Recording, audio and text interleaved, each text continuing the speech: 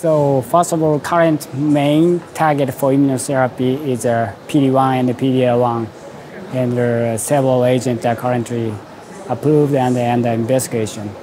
The important point is the single agent activity for gastric and GJ cancer is very limited. Usually, response rate was around 10 to 12%, and half of patients quickly associated with disease progression.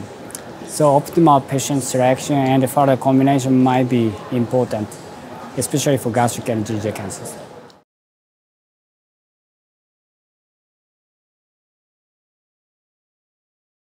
Regarding the single agent, to select optimal patient must be most important. In this ESMO meeting, we presented a subgroup analysis from KEYNOTE-62 trial to investigate pembrolizumab in first line. And here we observed a remarkable survival benefit in MSI high patient with pembrolizumab.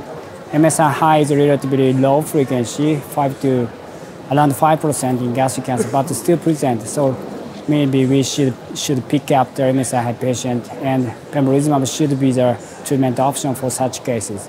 And still additional patients such as a higher PD-1 expressor also showed a good outcome. So this patient may be a good candidate, but still not a few patients not achieve the benefit, so further combination must be necessary.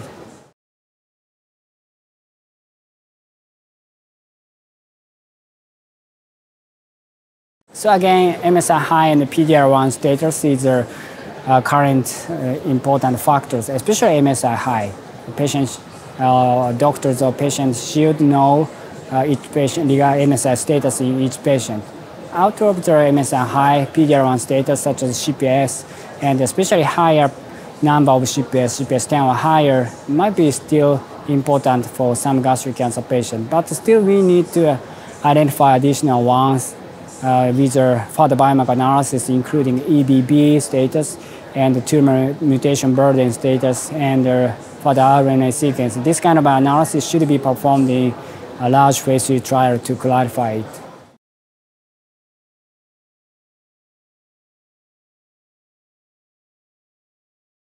So in our KEYNOTE-62 trial, chemotherapy plus pembrolizumab was also investigated. Unfortunately, here there's no clear improvement in overall survival.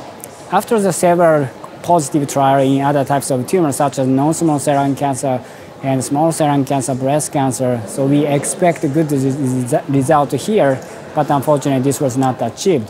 It showed a little bit high response rate and some trend of improvement with PFS, but seemed to be not sufficient.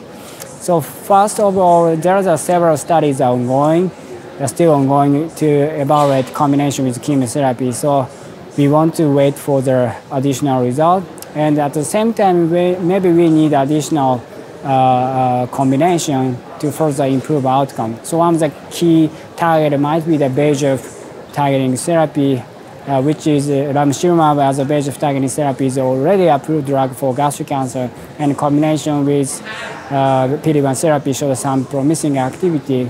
And also we also presented in the promising activity with a multi-kinase inhibitor such as regorafenib. So this kind of newer combination should be further evaluated in gastric cancer field.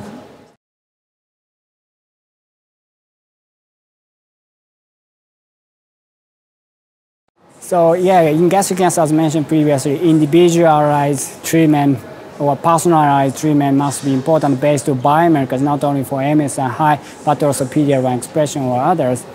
And combination study may be important to improve patient without good response to checkpoint blockade. And also other important point is the perioperative setting. Yeah, this is still not perfect area. So even in Asian countries, not a few patients experience disease progression. And this ASCO meeting, Asian trial from Korea and China showed some benefit of adjuvant neoadjuvant, so preoperative treatment, even in Asian patient population. So to combine with additional treatment with this kind of neoadjuvant treatment must improve overall gastric cancer patient population, improve prognosis of gastric cancers.